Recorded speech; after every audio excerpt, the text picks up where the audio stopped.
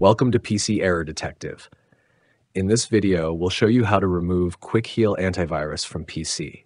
First, right-click on the Start menu in the bottom left corner of your screen. This will open a quick access menu with several options. Next, click on Settings, which is represented by the gear icon. This is where you can manage your system preferences and installed apps.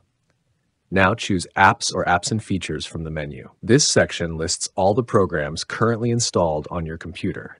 Scroll through the list until you find Quick Heal Antivirus. Once you locate it, click on it to reveal more options. Select the Uninstall button that appears. This will start the removal process for Quick Heal from your system.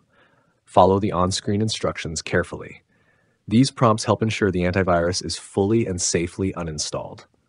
Finally, restart your computer if you're prompted to do so. This step helps complete the uninstallation and clears out any leftover files. And that's it. Thanks for watching, and don't forget to subscribe to PC Error Detective for more helpful tech tips.